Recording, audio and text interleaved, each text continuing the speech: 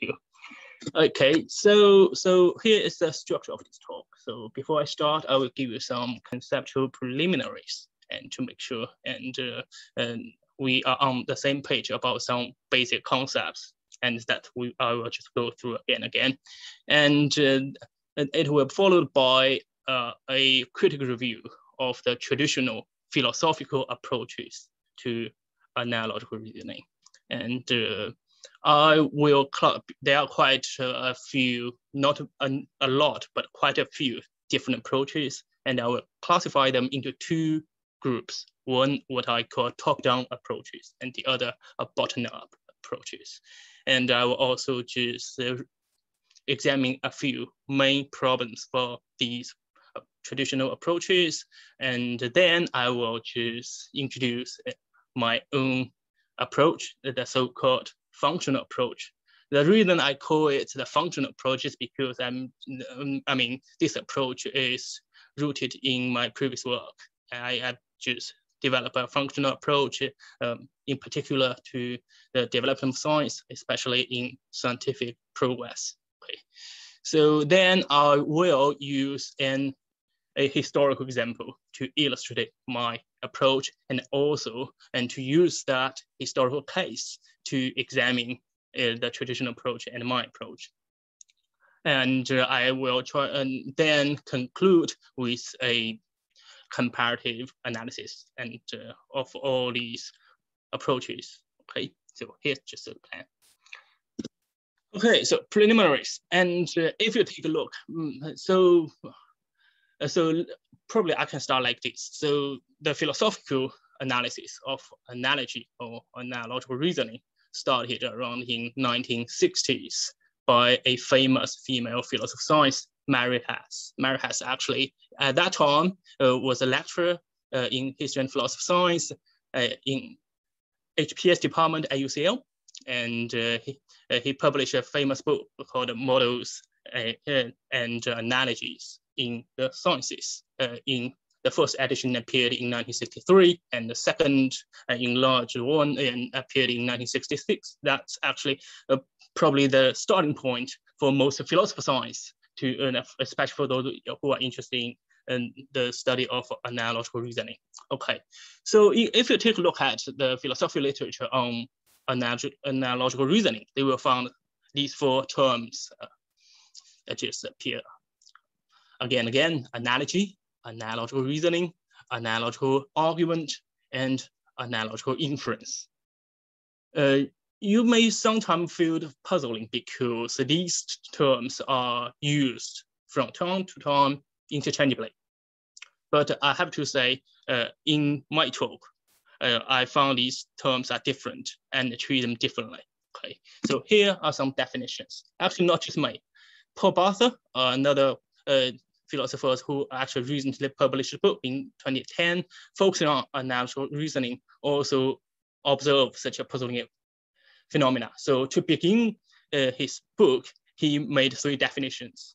And basically, I just take his definition here. So analogy for Bartha is a comparison between two objects or systems of objects that highlight and the respect in which they are thought to be similar.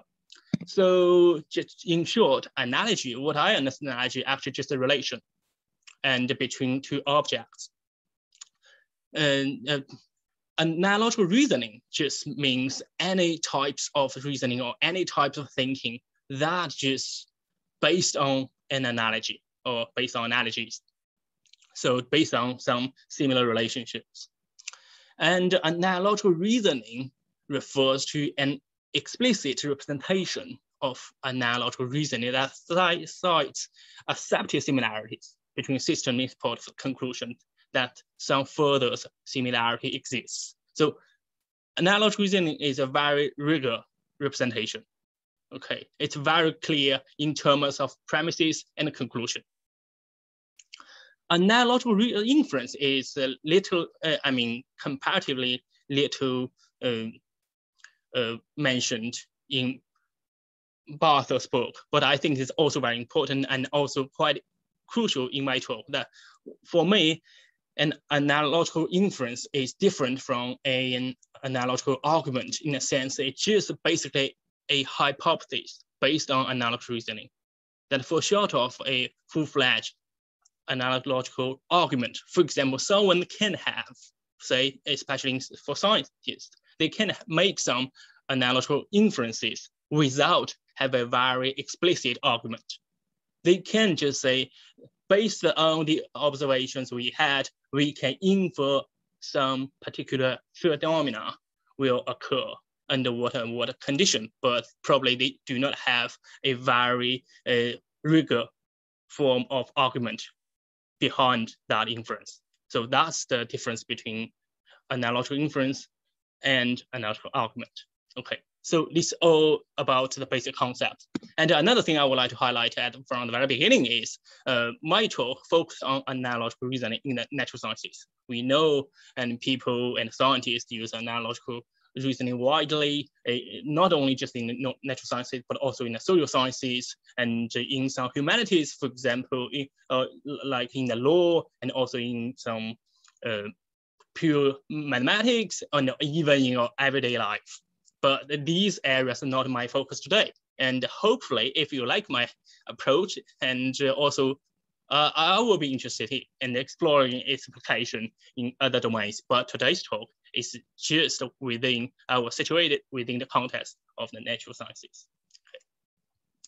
Okay, let's start with some traditional philosophical approaches. As I just mentioned, so most philosophical examinations of analogical reasoning just start from Mary Hesse's 1963 book, Models and Analogies. And since then, philosophers and from time to time go back to the notion of analogy and analogical reasoning. And I found most of them, if not all, actually can be classified into a group called top-down approaches. Another representative of the top-down approach is Paul Bartha's recent book by Parallel Reasoning. Okay, that was published by Oxford University Press and in 2010. So what is a top-down approach? Here is my definition, brief definition. A top-down approach actually is an approach which involves evaluating analogical arguments or reasoning in terms of an abstract form or schema that all analogical reasoning and arguments are supposed to fit. So just give you some sense, concrete sense of what that means. So here is a quite typical schema, both shared by Hesse and Bartha. This is a model. So we have source domain, say S, and target domain T. We also have P, P star, Q, Q star. Okay, so philosophers analyze analogical argument in terms of the by this model. So now we have source domain and target domain. We got P, P star, Q, Q star, and also have horizontal relations and vertical relations. Okay, so what are they actually? So let's first of all, let's just focus on horizontal relations. So for Hesse and Bartha, they differ in the interpretations of these letters, let's say P, P star, Q, Q star. For Mary Hesse, P, Q, P star, Q star, actually what he called characters of S and T. You can understand P, P star, Q, and Q star as a property of the domain S and T or objects S and T. For example, you can think about the smell of a chemical element that can be regarded, the smell itself can be regarded P. And if say the smell of two chemical elements are similar or analogous, then P, Q, just another physical property of a chemical element. So for Mary Hesse, P star, Q star, just the properties of the objects or of the different systems.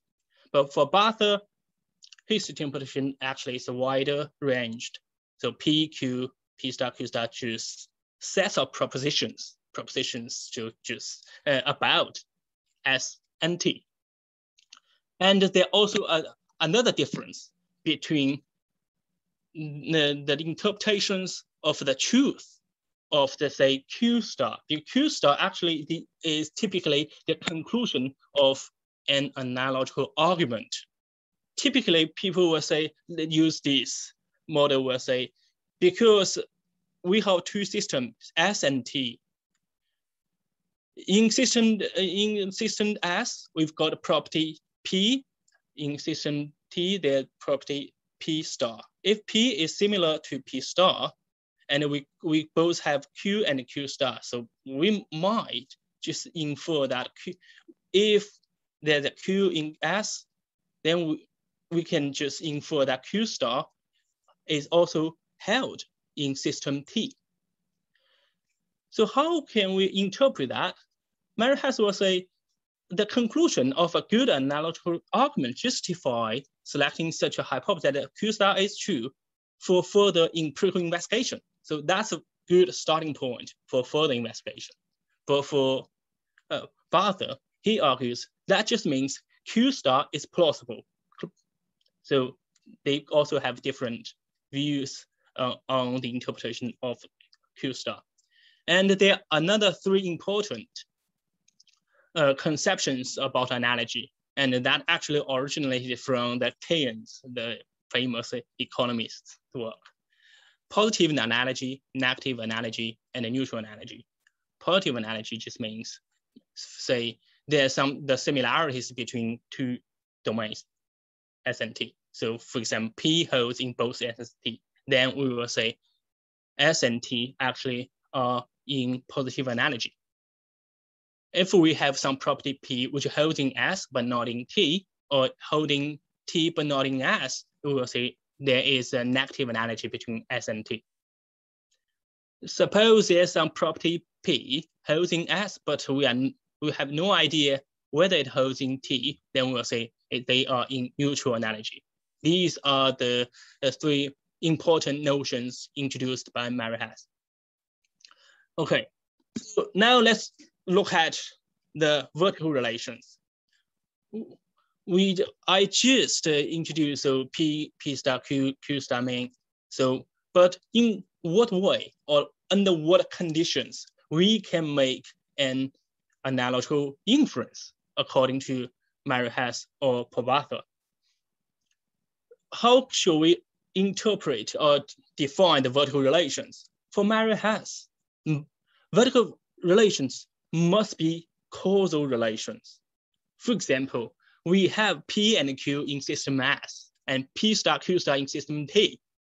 Suppose P and P star in a positive analogy. In other words, P is similar to P star, Q is similar to Q star. How can we know Q star is true? For Mary Hesse, P and Q must be in a causal relation, and the P star must be causally related to Q. So the argument or the logic run like this. We've got P, Q, P star, Q star.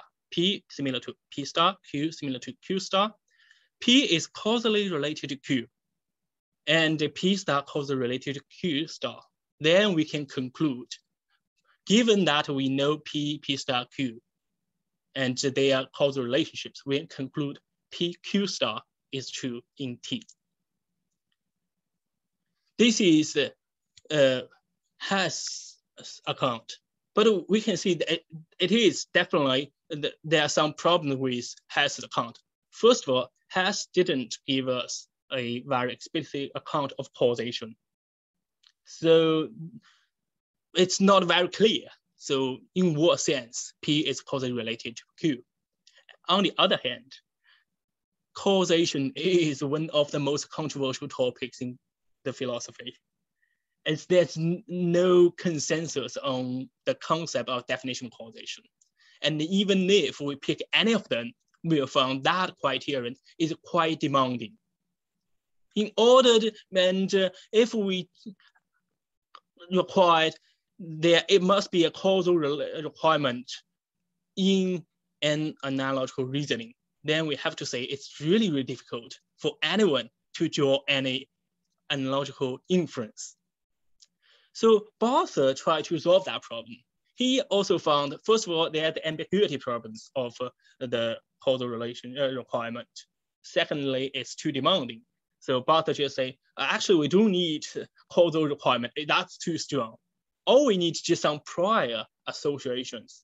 There are 4 types of prior associations that Bartha identified: predictive, explanatory, functional, correlative. So Bartha trying to provide a quite comprehensive account of analogical reasoning. And he named his approach and the theory as articulation model. He tried to articulate the very detail of each of these prior associations. Okay, so this is just a basic idea of Hesse and Bartha's accounts. So what's in common? Why I call them top-down approaches?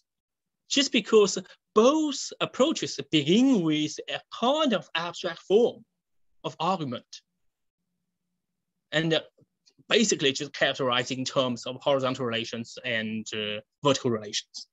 So, and both try to understand and evaluate particular analogical arguments in terms of the abstract form.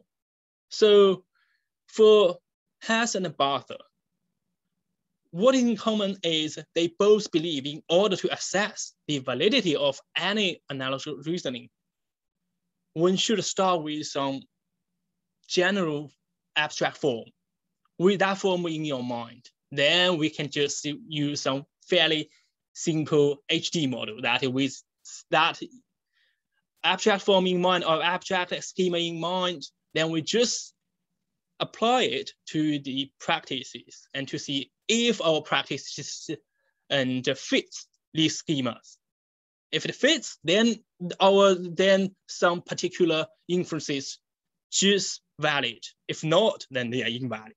So that's why I call it top-down. We got something up on the higher level abstract form, then just apply it in actual practice and to evaluate and analyze analogical reasoning in the sciences. Okay, now let's move on to another popular approach, what I call it, summarize as a bottom-up. And the most famous representative of the bottom-up approach is developed by John Norton, one of the very famous philosophers of science based at Pittsburgh. And he got this wonderful book, The Material Theory of Induction. Actually, he wrote this book for quite a long time, probably 5 or 6 years, and keep updating. Before it's published, he keep posting the draft chapter on his website. And so even before that book got published, and everybody know that. And another interesting thing about him is that he always claimed philosophers should never write books. Philosophers should only write articles, but ironically, he ended up with writing a book. Okay, so this book is not, mainly about analogical reasoning. It's a book that focuses about induction or inductive reasoning. But for Norton, analogical reasoning is just one species of inductive reasoning. So his approach to analogical reasoning is just an application of his approach to induction or inductive reasoning. And his approach, he named the material approach. And the basic idea is, in order to understand inductive reasoning or analogical reasoning, one have to begin with the particular cases.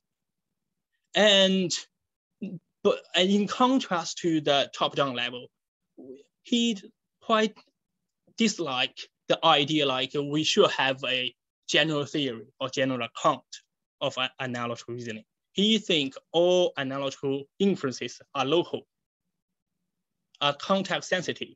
So we should only pay attention to concrete cases. We should examine analogical reasoning case by case. And so this is actually consistent with his material theory of induction. He made two big claims, also two slogans, if you like, about induction. One is all induction is local. So there's no universal rules for inductive inferences.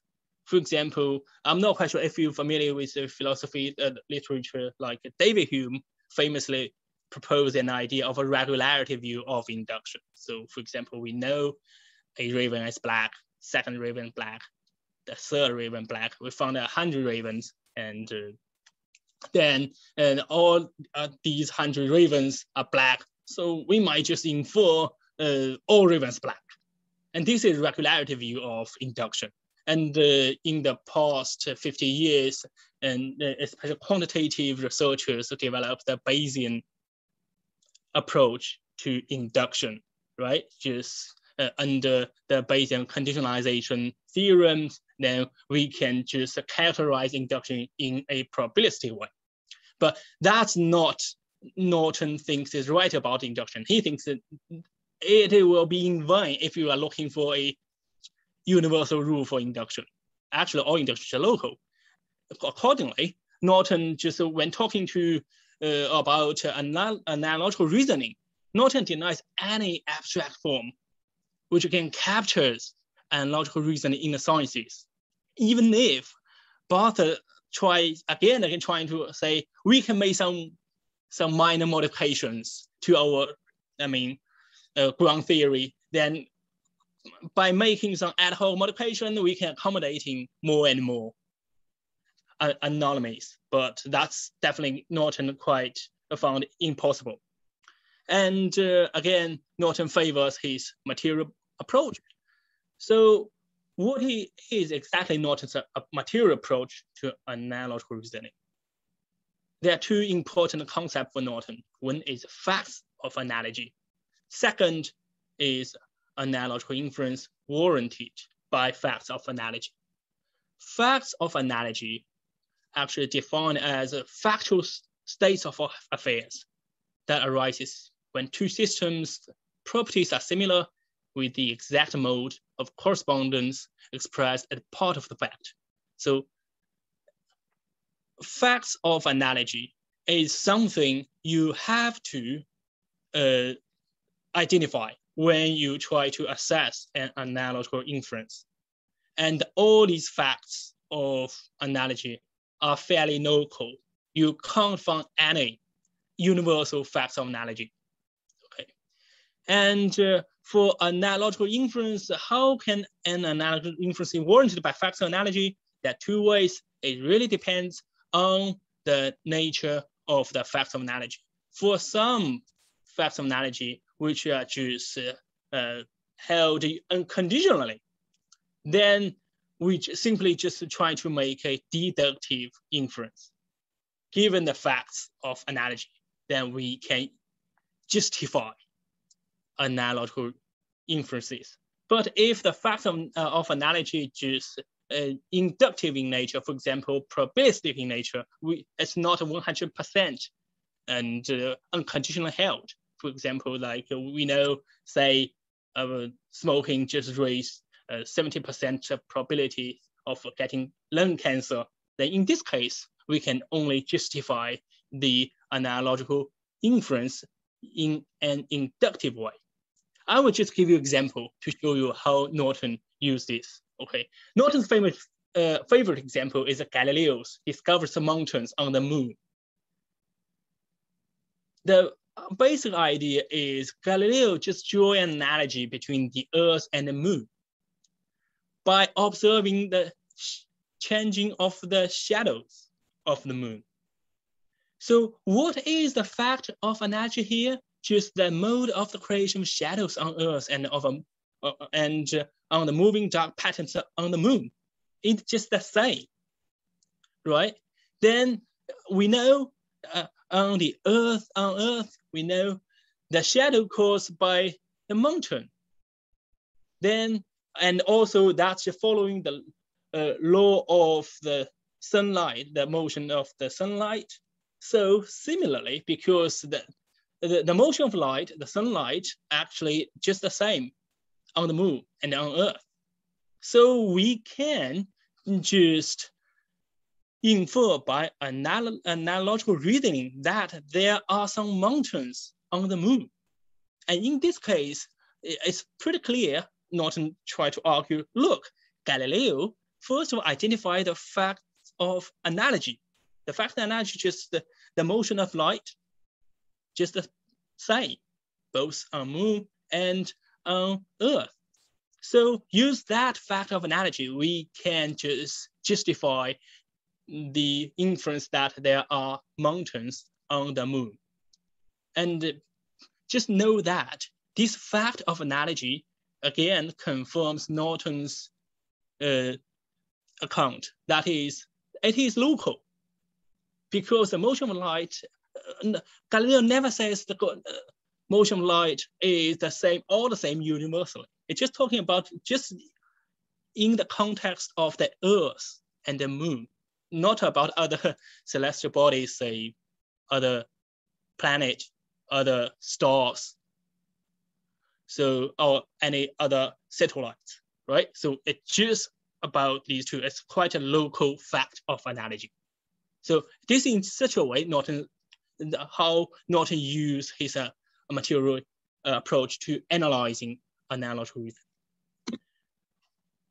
Okay, so why I call this approach bottom-up, I found probably you can see it's quite obvious, because this type of analysis actually begin with the particular examples, particular analogical inference under investigation, in order to determine if an analogical inference is valid or not. We must first identify something local. In Norton's term, facts of analogy. Then we can just investigate its validity, but to try to assess whether any fact, local fact, warrant or justify the inference. And it's quite important to highlight the difference. There's no need to look for any general level or higher level form or abstract form of an analogical reasoning here.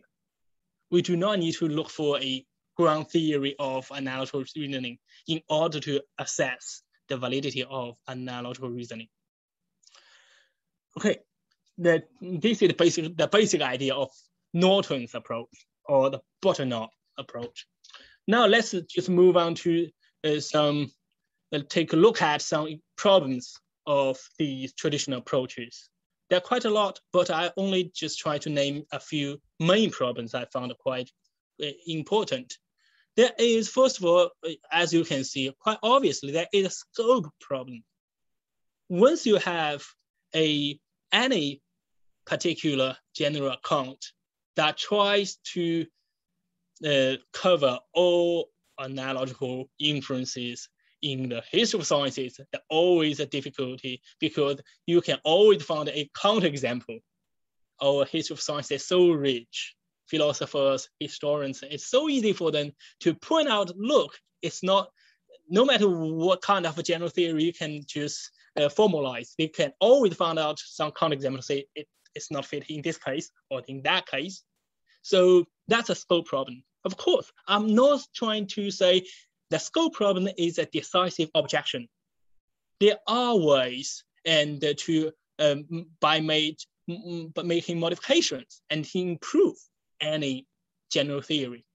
But this is a problem. This is a persistent problem. There's always someone must come up with new counterexample and say, look, it probably, I mean, even with some modifications, your general account still couldn't work in some particular case. So this is a problem, but as I just said, it's not decisive.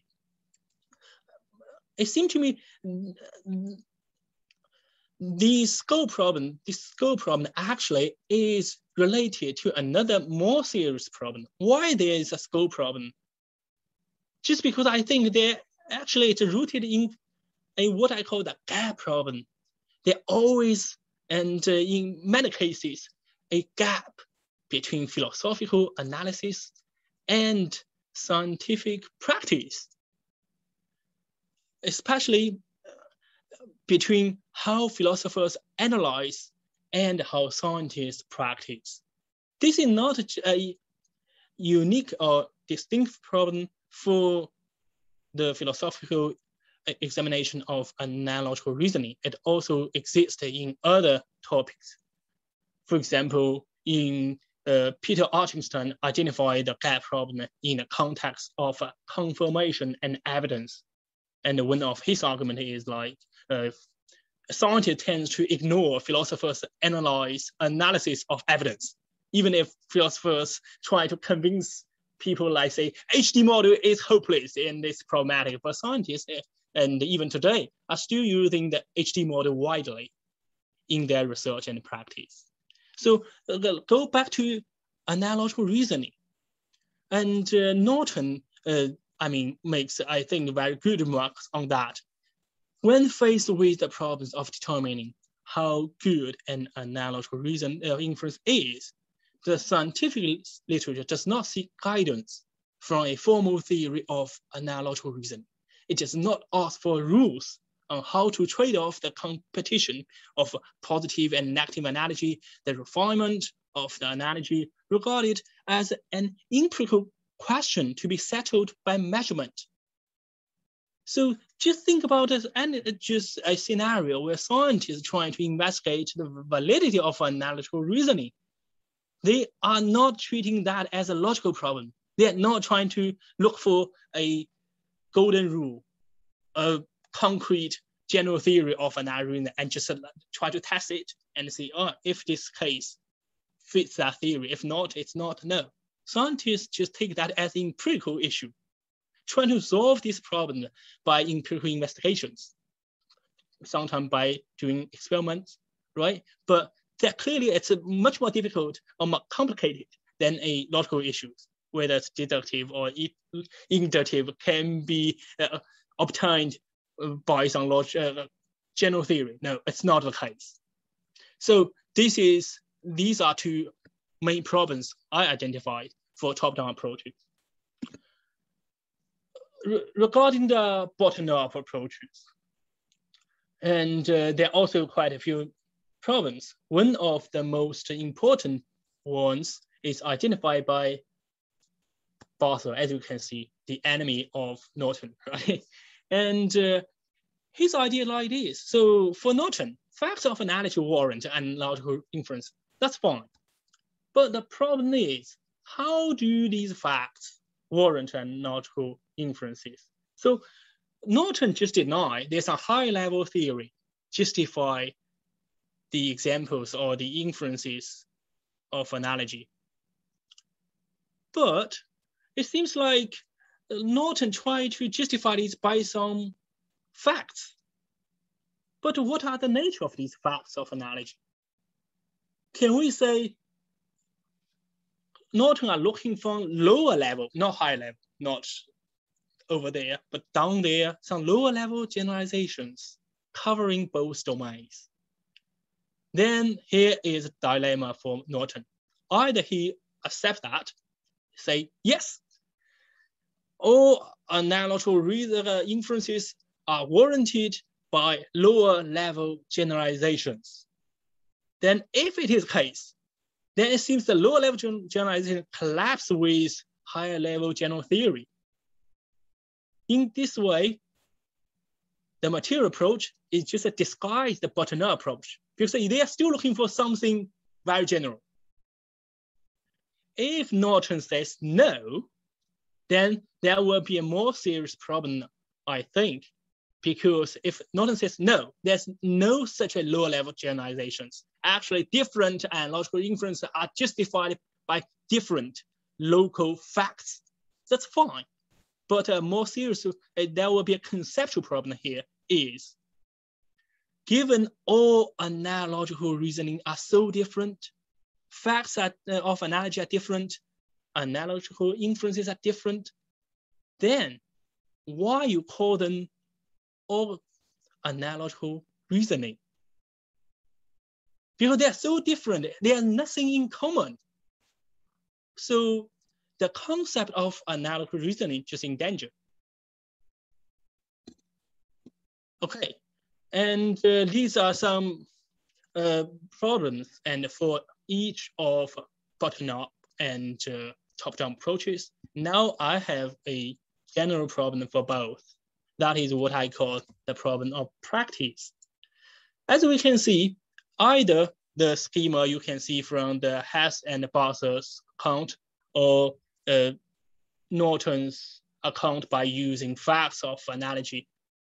Both approaches focus on providing an account of how scientists employ analogical reasoning to make inference or to propose hypotheses, models, theories. They focus on theoretical activities. But we know scientists using analogy or analogical reasoning to do various things, not just about theorizing, modeling, or explanation. They also using analogy to design experiments, to introduce a concept to a different domain, also, and to improve their practice. There are some non-theoretical aspects in which analogical reasoning is also widely used.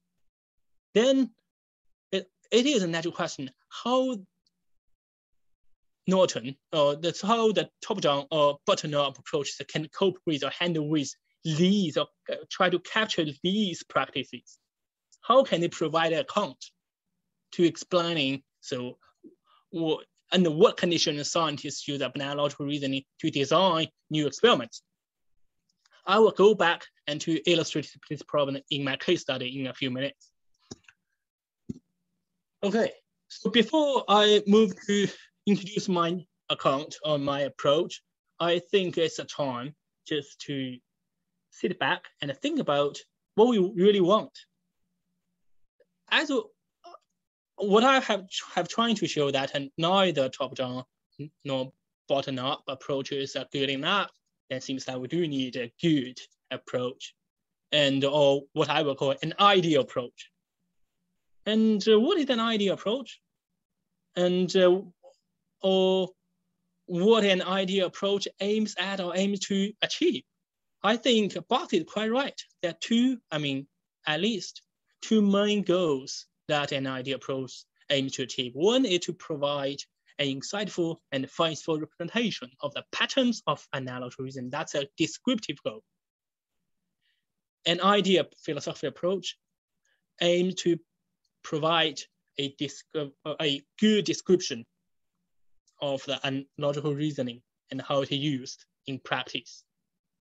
And the second is a normative goal.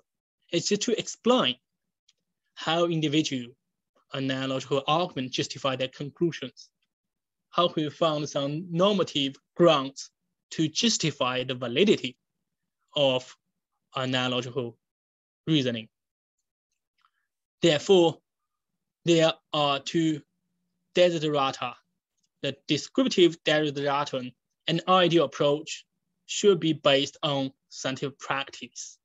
So, and the second, an ideal approach should provide a justification, or at least some normal grounds to justify analogical reasoning in different contexts. And as we can see from my discussion earlier, top-down approaches have some problems of fulfilling the descriptive desideratum, and bottom-up have problem with the normative one. That's actually why I think we should try to develop a new one. My approach actually basically just rooted in my more general approach to scientific development and practice. That's what I call the exemplar-based approach.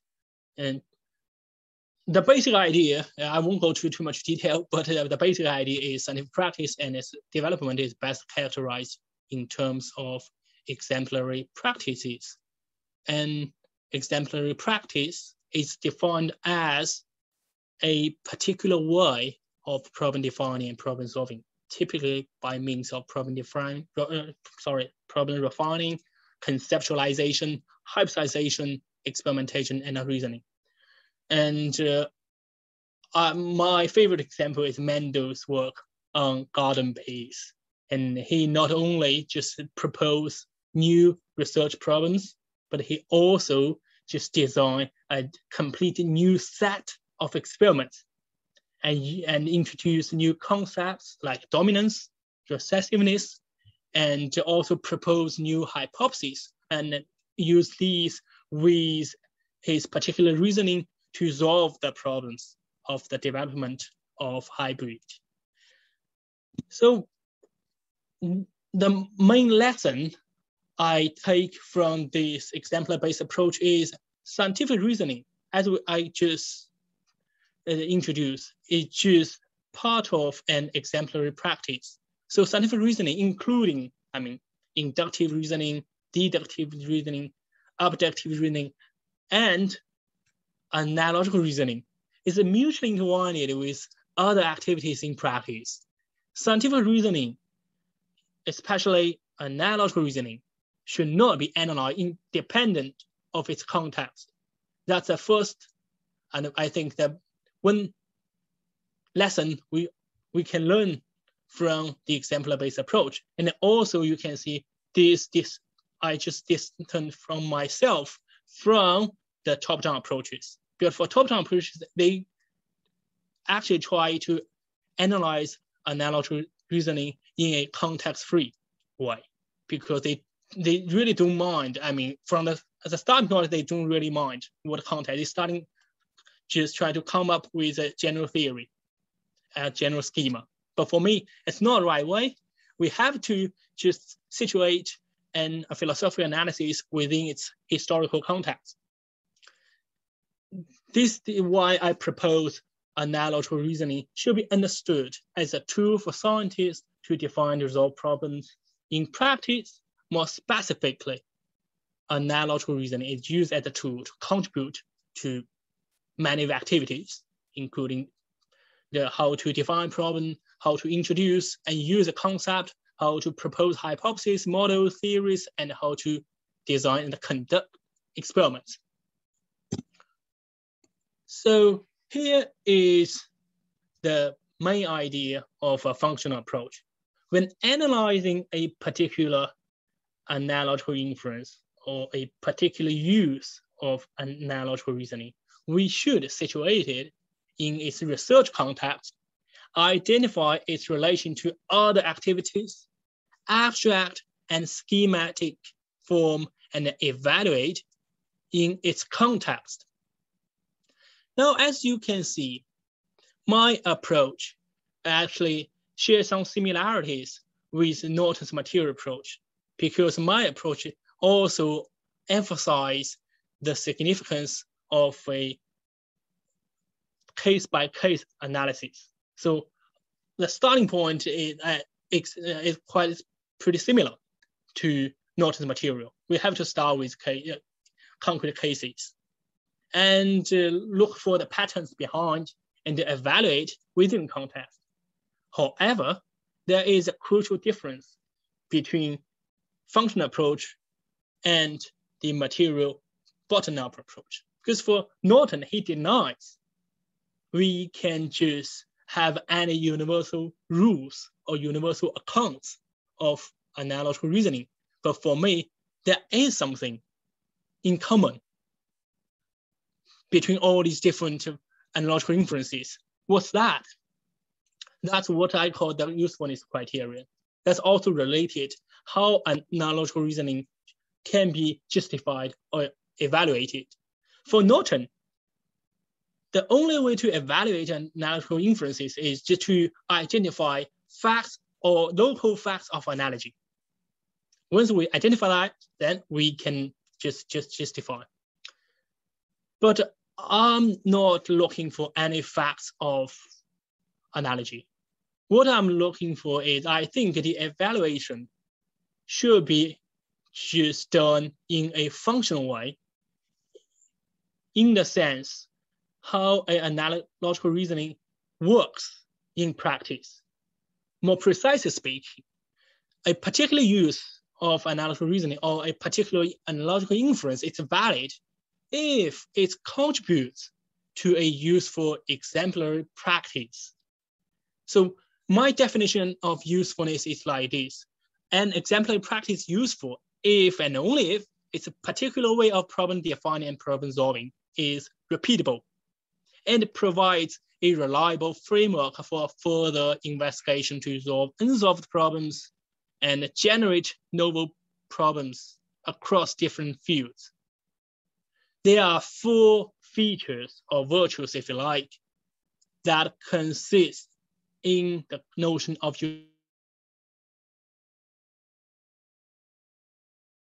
usefulness, defining novelty and interdisciplinarity. So first of all, some practice is useful, means it is repeatable. If something is not repeatable, definitely it's not useful. Second, it should have some problem-solving promise. I have to highlight here, problem-solving promise is different from problem-solving success. Thomas Kuhn is very famous, proposed idea that science is basically a problem-solving enterprise. And if science is good or not, it really depends if it resolves problems or not.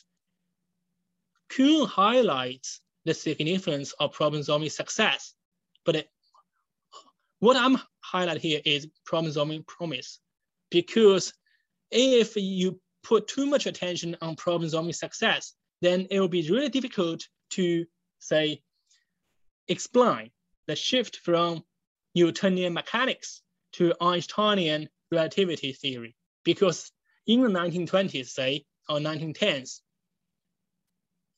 the problem-solving machinery provided by Einstein general theory of relativity clearly was not as good as Newtonian mechanics, because Newtonian mechanics already developed for 200 years. So at that time, Einstein theory only had problem-solving promise, because if you adopt Einstein framework, then you will got a promise in the future. It will help you to resolve more problems than Newtonian mechanics. But at the time, this promise is not fulfilled yet. And also I highlight and emphasize the significance of problem defining novelty. So if an exemplar practice can generate new research, new lines of inquiry, new novel problems are really important. If they can just propose more novel problems, definitely that framework is more useful than others. And another very important thing, feature, as I just discussed with Matt and Margarita before my talk, is interdisciplinarity, just like the seminar today. A practice is interdisciplinary is really important for it to be useful. Science benefits from interdisciplinary inputs. It's really, really useful, and to limit the scope or limit the boundary of scientific inquiry. So interdisciplinarity is also a very important feature of usefulness. Okay, so far, so many abstract talks. So I would like to give you a concrete case, and just to apply all these philosophical framework and to help you to understand all these quite obscure discussions. Okay, so let's think about, take a look at a famous episode in the history of chemistry. That's quite, I found it interesting and not very difficult to understand. That's about Humphrey Davy. As you know, Humphrey Davy is one of the most famous chemists, and in late 18th century and early 19th century. And the experiment, the work I focus on is about his work about chemical decomposition. So at the turn of the 19th century, and a particular scientific instrument called a voltaic pile, it just, as you can see from my slides. So this experimental setup actually consists of an electricity vial AB, and you've got two cups, metal cups or metal cones, and you will put some liquid in these metal cups or metal cones. Okay, occasionally they are not cones, but yeah. But ideally, I mean, in the past, they should be cones rather than these like tube-like cups. Okay, so you put liquid in these containers. If you apply the electricity via the A and B, and chemists will find some interesting phenomena. By the end of the 18th century, scientists already discovered if you apply the electricity to water, then you will get hydrogen and oxygen out. One from the negatively electrified cup and one from the negatively electrified cup. So you will find that water, apply electricity to water, then you get hydrogen and oxygen. But the scientists at that time cannot conclude or demonstrate that water is decomposable. Why? It's because there are some puzzling phenomena. When you applied that electricity and to water, you will find not only hydrogen and oxygen, you also found some different kinds of acids and alkaline substances appears in the water. So you got some extra substances come out of the water. Then there's some concerns. So where are these extra substances come from? Scientists at the time to identify three possible sources. First, just the cup, because cups are made of metals. So probably just when you applied electricity to water and some material in the metal just released. So that's one possibility. Either probably the water is not pure. There's some impurity in the water. So when you apply electricity in water, then these impurities just came out. Or just because there's some air around that experimental setup. When you apply the electricity, so something in the air just came out. But nobody for sure where these things from. Just prevent chemists to make a conclusion that water can be decomposed into oxygen and hydrogen. Then David took up this experiment and he made some significant and important revision of the experimental procedure. He just used he tried to control all these confounders in our contemporary terms. First of all, he used the golden cups, pure golden cups. You know, gold is element supposed to be undecomposable. So just try to eliminate the possibility some impurity material from the metal. So he used golden cups. Then he carefully used distilled water. So make sure water is pure, and also use an air pump and just replace the air with hydrogen. So in this case, air shouldn't be some intervening factors here. And the result is quite encouraging. No acid or alkaline matter just come out of again. Then David just made a very important conclusion that if water is decomposable by the volatile pile into hydrogen and oxygen. That conclusion was a milestone in the history of chemistry because, for thousands of years, people believe water is an element rather than a compound. Think about Aristotle's theory. For Aristotle, you think the world or the universe consists or composed of 5 elements: water, fire, air, earth, and ether.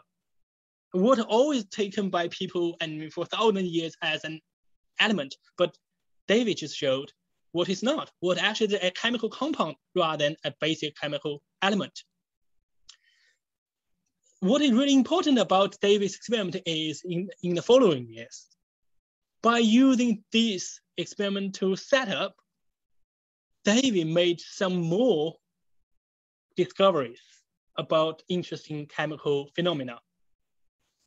Then he was quite happy with this experiment, so he just tried something differently. So he tried, for example, he put glass into these containers.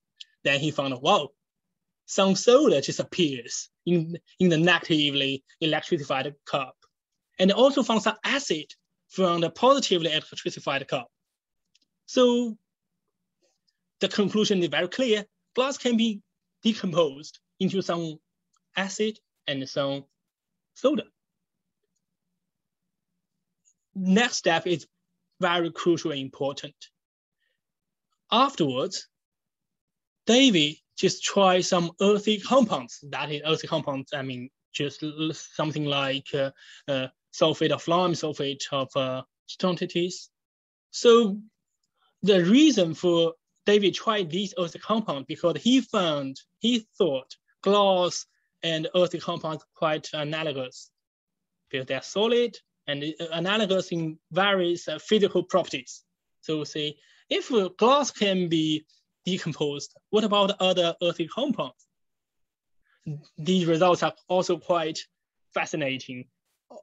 If you just put these earthy compounds, then you will find some acid in the positively electrified cup and just some solutions of soda or alkaline in the negatively electrified cup. So David showed and demonstrated earthy compound can be decomposed into some acid and alkaline material. And he also tried to decomposing potential soda. And initially it was not very successful and he struggling to do that.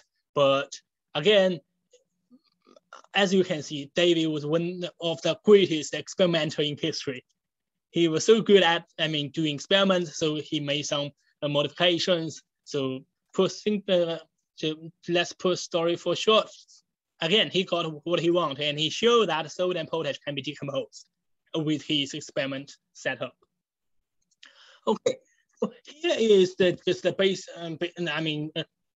A short story about what David did in his experiment. Then we can see analogical reasoning play some important roles in David's work. First of all, it helps David to inform more and more hypotheses. Just starting from water is decomposable, to glass is decomposable, and to earthy compound decomposable. And how can David just make these hypotheses or inferences mainly based on analogy? And on the other hand, all his experimental setup actually are designed by analogy. He used a pretty similar experimental setup, except sometimes he changed the material of these cups. But basically, it's the same experiment set. Oh, interestingly, David himself not only just use analogical reasoning in his practice, he also made some reflections about the nature of analogical reasoning. In his book, in his 1812 book, that's actually assumed to be a textbook of chemistry at the time. In introduction, he made it very clear. Analogy is an important method for chemists, for them to learn more and more facts and knowledge in science. It should be noted, David himself was a theory skeptic. So David himself was quite hesitant to propose any general theory. He disliked the idea. He didn't think what he did is eventually will just generate a ground theory of chemistry. No, actually what he trying to do is to discover more and more facts in his terms in chemistry. Okay, so now let's just take a close look at David's analogical reasoning. S1 just stands for substance 1, say water, S2 glass, S3 other earthy compounds. E1 represents experiment about water, and E2 experiment about glass, E3 experiments about earthy compounds, R1 the result of the experiment of E1, and respect R2 is result of E2, and R3 results of E3. And H1 is a hypothesis is that water is decomposable by the volatile pile, and H2 is hypothesis 2, namely glass is decomposable by electricity and into acid and salt, and H3 similarly just hypothesis concerning decomposability of earthy compounds. To start with, for David, all he knows is the experiment setup E1 is similar to E2. And he can also observe the results of R1, results of E1 is actually are similar to results of E2.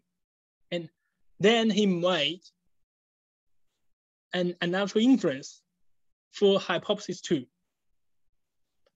So he can draw quite a similar hypothesis to the hypothesis 1, that what is decomposable. So just because the results and experiments are similar, so he just proposed glass is decomposable by electricity. And for his second series experiments, the starting point is an analogy between the substances. At this time, it's not about experiment, but about substance, because earthy compounds are analogous to glass. These two substances are similar. So he set up the similar experiments. Then he demonstrated that results are similar. So he reasoned that the hypothesis, earthy compound, can be decomposable by electricity again. So you can see analogical reasoning play different roles in David's work at different levels, not just at a level of theorizing, actually at different levels. So here's the logic.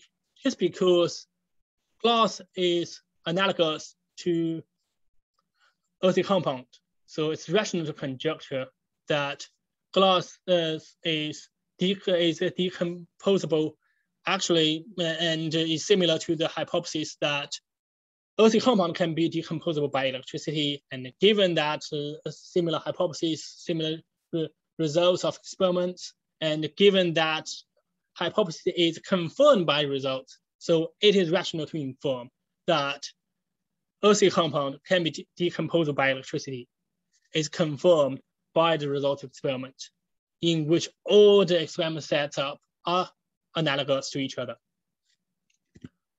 Okay, so this is just basically the David's case. Let's try to apply the top-down approach to David's case.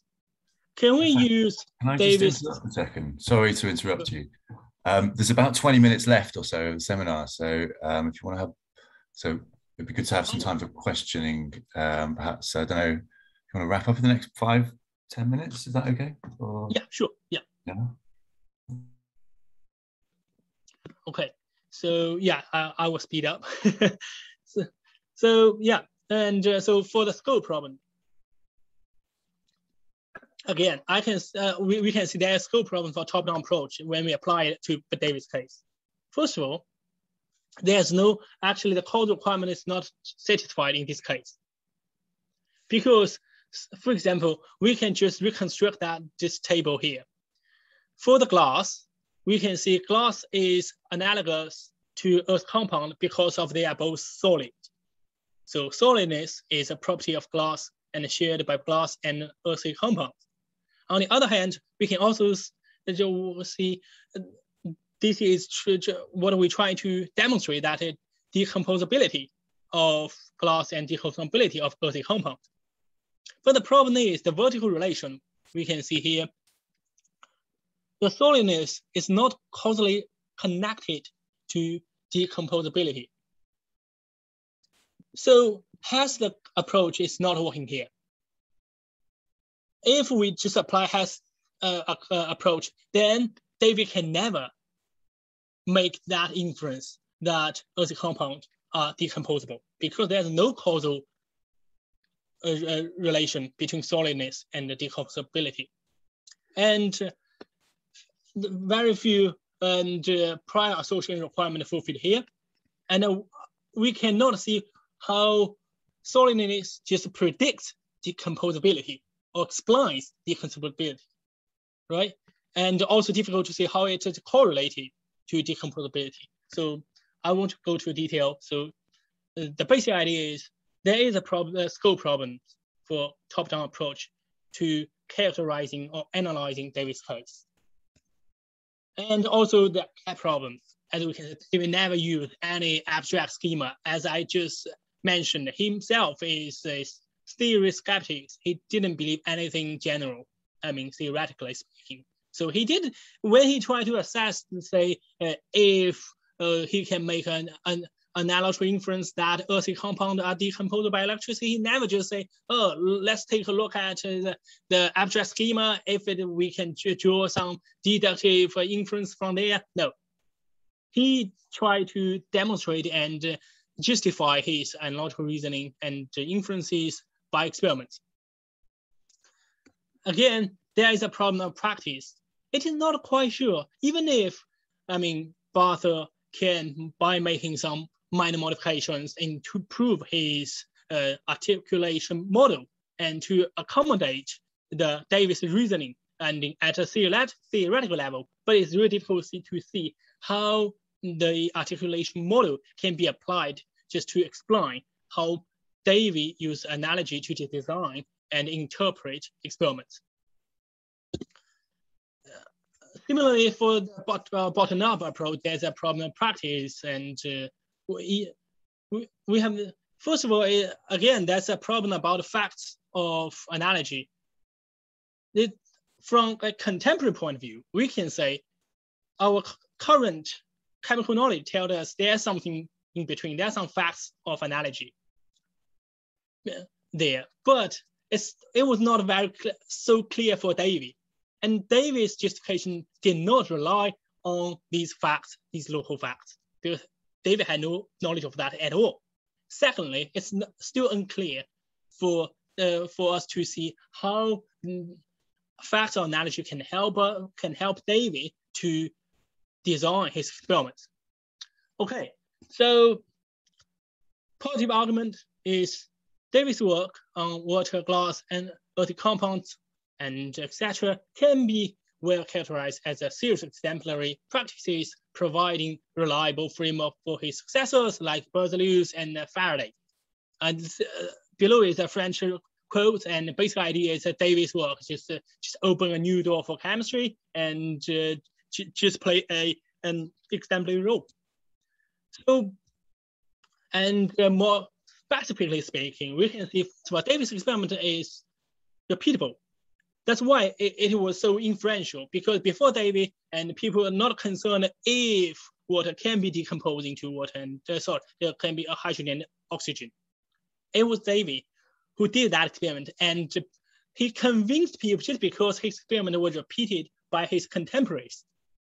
And second, David's work actually had a great problem-solving promise. It explained the anomaly, why there are some actual substances came out of the experiment, and also implied as a machinery to resolve more problems of chemical decomposition, and also indicate a novel lines of inquiry and new research problems, and introduce electrolysis into chemistry. In other words, David's work is interdisciplinary. So some short summary, the functional approach and actually shares the similarity with bottom-up approach by case-by-case analysis. So both focus on case-by-case, but actually differs itself from bottom-up by arguing there are some generalized normative accounts just like top-down approach, but the difference is for top-down approach, and it emphasizes there's some general abstract form that all analogical inference that can be fit in. But for functional approach, actually doesn't by that account.